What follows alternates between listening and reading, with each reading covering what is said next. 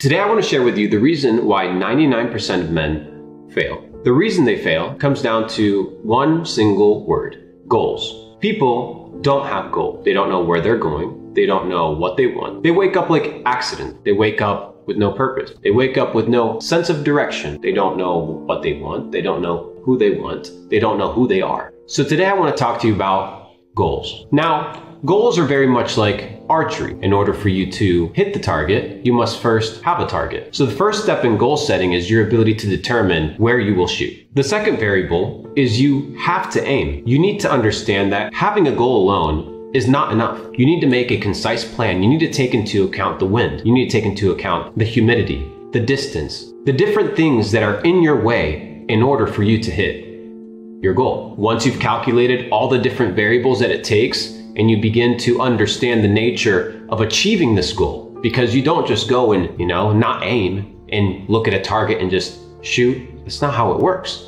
You need to be able to aim. And then finally, as previously mentioned, you have to have the ability to shoot. This means you have to have the intention of taking action. Having a goal, understanding the nature of the goal and the things necessary to accomplish the goal mean nothing without shooting, without taking action. If you want to become successful in your life, you have to be able to understand your goal, have a goal, understand the variables and the nature of achieving this goal, of hitting the target. And then finally, you have to shoot. You have to take action. You have to be the decision maker. And you have to understand that whether you hit the target or not, that you are responsible alone for that shot. Nobody else is responsible for you. Now, there's a big reason why people don't want to establish goals. It's because they have a history of missing. And the reason they have a history of missing is because they don't understand how to aim. They don't understand how to research, how to think. They don't understand how to be a person that is perspicacious enough to perceive the things around them in such a way whereby they can figure out how to accomplish the mission of hitting the target. And then finally, most people don't take action. They fantasize about their goals. They fantasize about their dreams. They fantasize. Some of them know all the research. Look at all these academics. They know so much. They understand the nature of this, how to execute this. But a lot of people don't do. You have to be able to shoot. You have to be able to take action. This is the nature of goal setting. This is the nature of accomplishing the things that you want to accomplish. In life, if you can do these three things, you can achieve whatever it is that you set your mind to. And ultimately, the goal is what? To hit the bullseye. The goal is to be precise. The goal is to achieve the desired result in the desired time frame, in the desired fashion.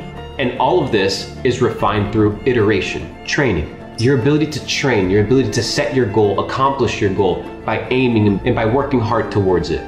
This idea that you can pull out your bow and arrow in the first try, look at the target, that you'll understand all the variables, and that you'll shoot and that you'll hit a bullseye in the first time is just ridiculous. It makes no sense. It's never worked in the past and it'll never work again. Iteration, consistency, progress towards that ordeal, towards hitting the bullseye, whatever that may be, requires time, requires dedication, and it requires consistency.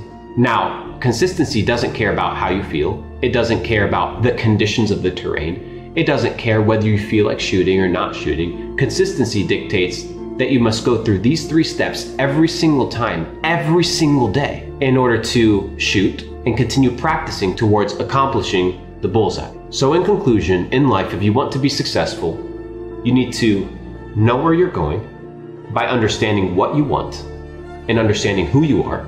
You need to aim, understand the nature of your goal, where you want to go, how you want to live, the difficulties and the opportunities that come by achieving that goal. And then finally, you have to shoot. You have to execute. Talking is not enough. You must do. Now, most people fear the repercussions of doing because they're fully accountable and responsible. But if you want to succeed in life and you want to be in control and you want to be the decision maker and you want to live life on your own terms, then this is what it requires. But if you want to be an Olympian, you have to train. You have to be consistent. You have to understand that it's going to require iteration. It's going to require for you to go to different terrains time and time again, whether you like it or not. And that is the key to accomplishing anything in life, to accomplishing your goals, to hitting the bullseye.